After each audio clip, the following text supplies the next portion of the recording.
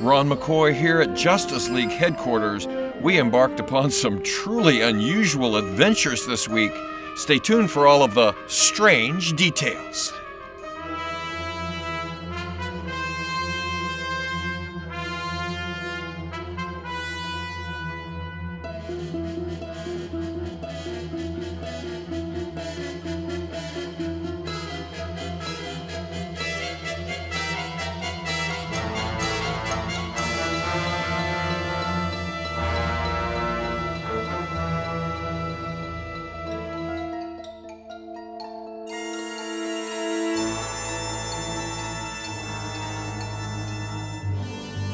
Our special schedule is as follows. On day 1, we have library, day 2, music, day 3, PE, and day 4, art.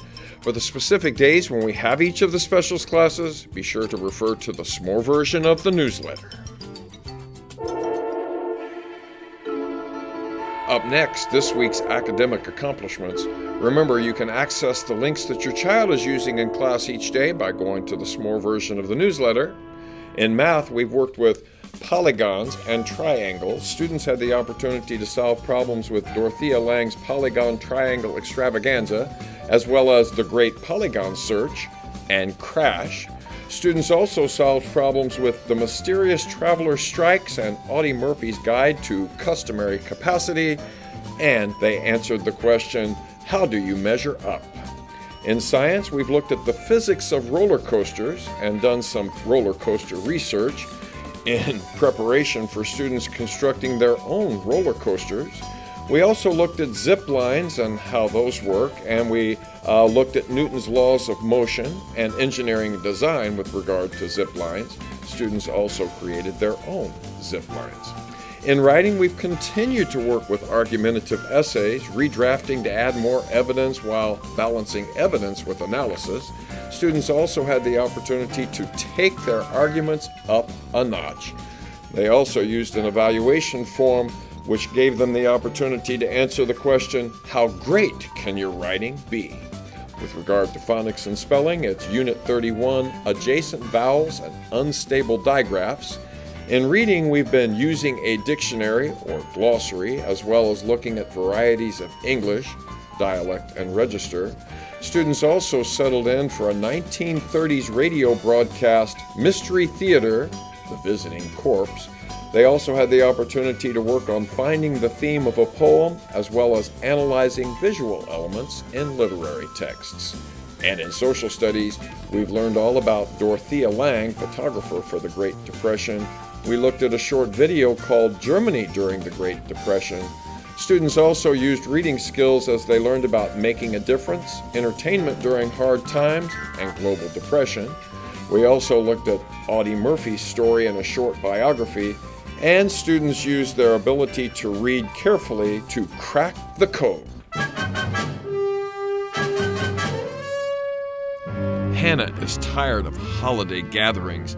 It seems like her family only talks about the past, but Hannah gets more than she bargained for when she is magically transported back through time to the era of the Holocaust.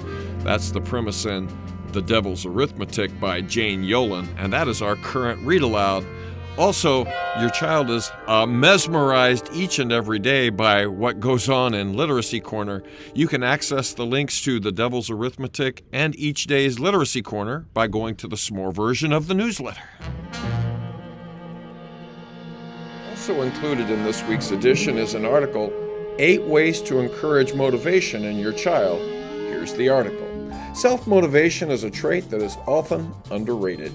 It's more than just getting out of bed in the morning. It can have a huge impact on how well your child does at school. Children are naturally motivated to learn until they're about 7 years old. After this time, they'll need the ability to motivate themselves, a vital skill if they are to succeed. It's true that self-motivation can only come from within, but there are ways you can help your child to nurture it, giving them an advantage that will pay off later in life. Here are 8 ways. Encourage optimism, focusing on solutions to problems rather than dwelling on setbacks, combined with having a positive outlook on life. In class, we talk about the glass as being half full. Encourage persistence, reward effort rather than just success. This will help your child to develop the resilience they'll need to face failure and to keep trying until they succeed. Deal with failure. Teach your child to accept that sometimes they will fail. Showing them how to lose or win gracefully will help your child have the ability to deal with and move on from setbacks later in life. Encourage interests. Children who have a range of interests will be exposed to different opportunities. Combined with a good work-life balance, this will make the less interesting tasks they face less demoralizing and easier to face. Celebrate achievement. Knowing how to celebrate and enjoy success, both their own and others, will give your child something positive to aim for. Make success possible. Give your child the opportunity to be successful and experience the positive emotions that go with it. Supporting and guiding them will help build the self-esteem that is necessary to vital self-motivation. Foster their interests. Encouraging a child to learn about things that interest them will allow them to better understand the concepts they learn in school, especially if you're creative about the way you link their interest to learning. And adapt to their learning style. Some children will sit and listen to new information. Others want to pick things up and use them straight away. Adapting to their preferred way of learning will keep learning fun and not a chore. Also included in this week's edition are some wonderful websites. There's a website about the attack on Pearl Harbor. There's also a website focusing on Audie Murphy, as well as solids, liquids, and gases. And there's also websites featuring science, fun, and games, such as fun experiments to do at home, as well as one called Science Games for Kids. So be sure to have your child check out those websites. As your child continues to work on the homework each week, remember, I am the homework hotline. I am in the adventure with you. Have your child call me at 816-415-0368. You can be in the adventure with us by following us on Twitter. The link can be found in the small version of the newsletter.